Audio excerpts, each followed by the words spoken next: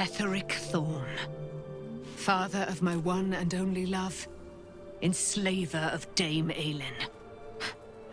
Ketheric Thorn never did trust me, even when he worshipped the Moon Maiden.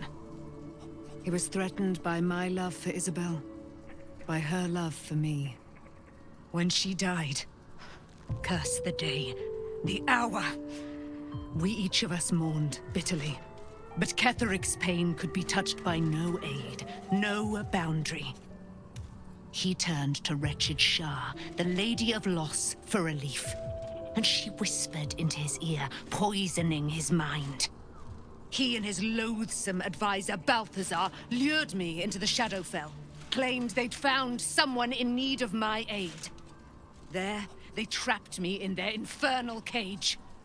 I was killed, murdered, made dead over and over and over by justiciars of every make and kind. I was reborn, for it is my nature. And Ketheric fed upon my immortality all the while. But lo, the brute is dead, and we live!